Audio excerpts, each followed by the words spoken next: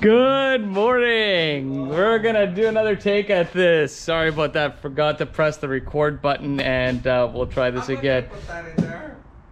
All right, cut it out. Take 5. Saturday morning. We're here getting our ski ready for tomorrow's ride. It looks like we're gonna be hitting Lake Ontario.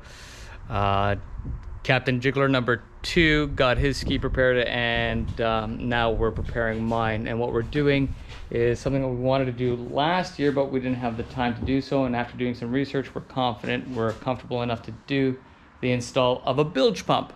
So off we go. All right. So with that said, this is the bilge pump. If you could zoom in on that. Is that the From BRP, yeah. Yeah. BRP. So that's what we bought. Wasn't cheap. And it comes with some tie straps here, the fuse, because we're going to be opening up the fuse box, a bus bar down here in order to ground it, and then this rubber thing here is to wrap around the pump to secure it. Let's talk about why we're considering installing a bilge pump. Yeah, so we've had our skis for a couple of years and we never really found the need to install a bilge pump, but the only real reason we would need this is if we're out and for some reason there's a water leak. For example, down here Let's take a quick peek in here. What did we call this thing again? Oh, is that the carbon seal? Yeah, the carbon seal. Yeah. It's known for, you know, some leaks there. We haven't had any. I have a 2018. Here we have a 2020 and everything looks good and secure. But if we do have a leak, the bilge pump will pump it out and safely get us to a dock or something. As opposed to sinking our skis. Excellent. Right, but it doesn't have a sensor to detect water. It's just on or off. When the ski is on, it's pumping. The ski is off, it's off. All right. Okay, the next step is to, or the first step is, I don't know if you can see with my finger, or I'll use these needle nose pliers, but essentially there's a tie strap right there, I'm touching it, that you need to cut off in order to pull this hose off. All right, so I'll do that now. All right, so we got the hose out, here it is. And now you should be left with, very difficult to see, but I'll move this hose, is this black, Let's just get down in there one moment. this black clip that is epoxied to the hull right here. So we need to put the, right there where my screwdriver is, right there, we need to put the rubber strap on. So that's what we're gonna do next. Right there. We're gonna slide that like so. Okay. That's pretty good actually. Yeah, actually I did it. There it is. So, screwdriver in there. So there it is. There's the rubber thingy right there. And I clipped it in right there. Okay. All right.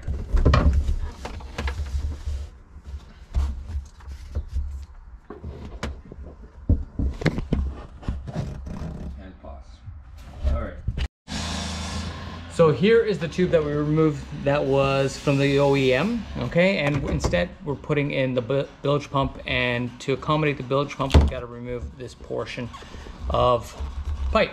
So we're just gonna cut it with a regular pair of snips, okay?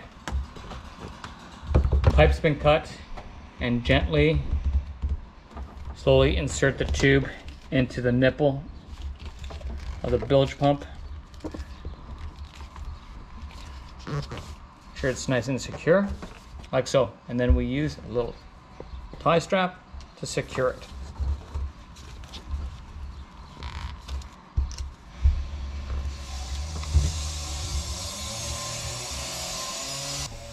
The next step is, move this out of the way, we're gonna put the pump right in that sleeve. Okay.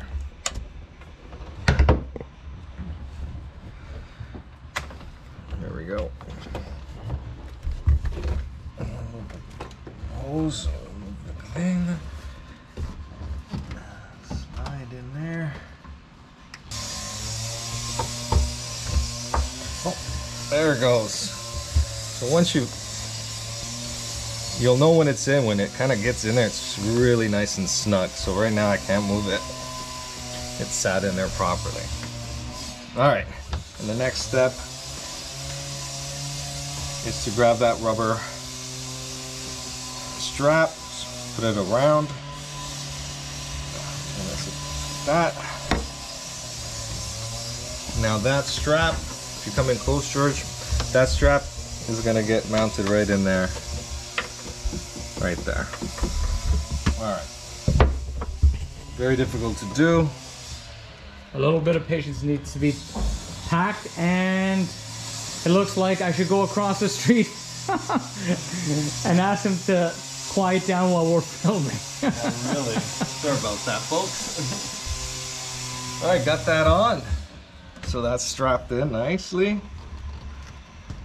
All right, so the one thing we forgot to do is test the bilge pump to make sure it actually works before we go through that installation. But we're at this step, and we're gonna just plug it into a battery here and make sure it works. Here we go.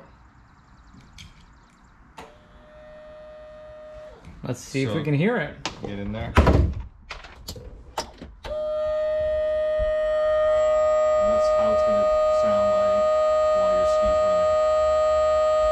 I don't think that's going to bother us. No, I can't hear it at all.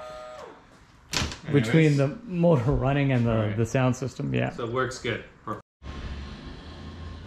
Okay, so now we're just going to run the wire. As you can see here, we're going to run this the wire through here, around here, and into the fuse box. And we're going to put 1, 2, 3, 4 tie downs. And when you look at the engine, it's going to be like a tie down here. Oh, sorry, the light. So if you're looking at the engine like so, which we are, you just follow that path. Easy. So we're going to run it under here, and then we're going to run it along here. And then we're gonna go through here into the fuse box. Cool. All right, so I put in the tie strap here, and I put another one here. I will put another one over here once I'm done installing the bilge pump into the fuse box. All right, so on the cap of the fuse box right here says bilge pump right there, so that's where we have to use. So bilge pump will get plugged into there. One wire is going to go there, and the other one's going to go up here to be grounded on the bus bar. So one wire goes there, positive there, negative there. So the next step now is to remove the fuse panel. Alright, so we removed the cover that was like this off just by squeezing. And this one here, how's it done? Oh, out. So you push this and this out. Oh, it's hard. Oh, maybe a screwdriver would be good. Holy cow. There we go. So that's been held on that here. So here we are. We need to get into there. So let's pause and then spaghetti. Okay, so the positive wires. Oh, so I just grabbed a pick here, and the brown wire is going to go here, which is positive. So I'm going to put this in here because come around this way.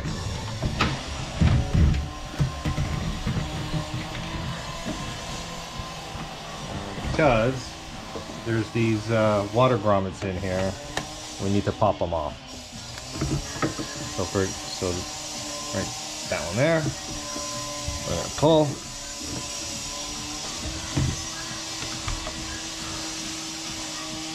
There it is. Oh, there it is right there. And if you can grab me some needle nose pliers so I can take that little piece of grommet out.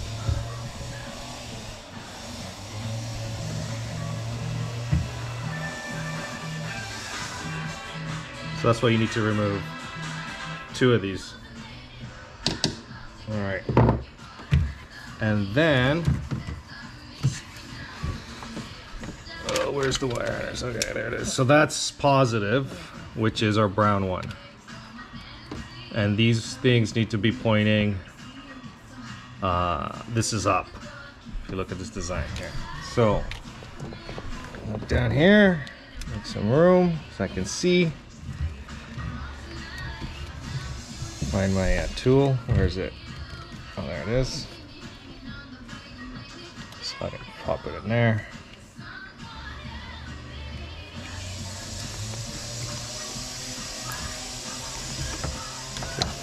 My pick out, and then I'm going to push this in until I hear it clip.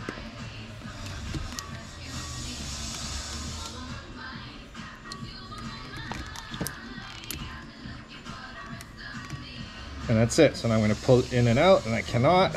So that one's done. If you look here now, we got 1 and 2. All right. Okay, so now we're going to do the ground. Whoa, what is that? Did these things come off or something? Yeah, some of these are just a little bit popped off. Oh. We're not seated properly. Huh. Okay, so the next one we'll do is ground. So we're going to use the second one in here. Same procedure. We're going to pop the rubber grommet out. And it's gone. And then we're going to... Oh, it's already gone? It's got her. She's lost. It'll be found. And we'll pop that in there.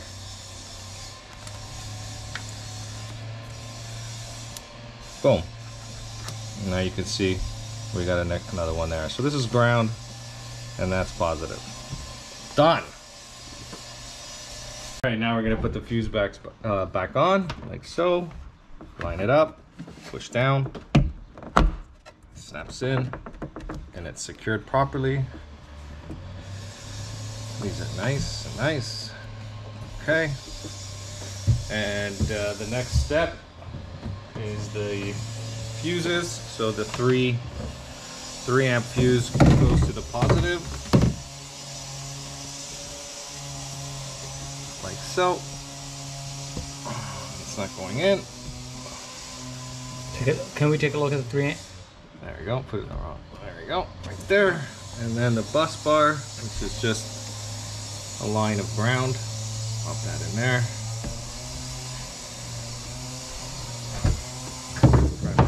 Grab your cover.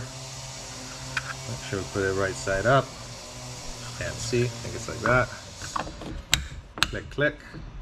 And you're done. Lickety split. So, last step is as soon as you plug this in, the bulge pump should fire up. Here we go. Woohoo! And you can hear it's active, right? It's active, it's running. So now I'm going to pull the key off. Out. The pump, as you can hear, is still running. So once all the system is down, then the pump will turn off, which is another minute or 2 until everything is off. And just reverse the order, and you're all done. Don't forget to like, subscribe, hit the bell notification, do all that stuff. Peace.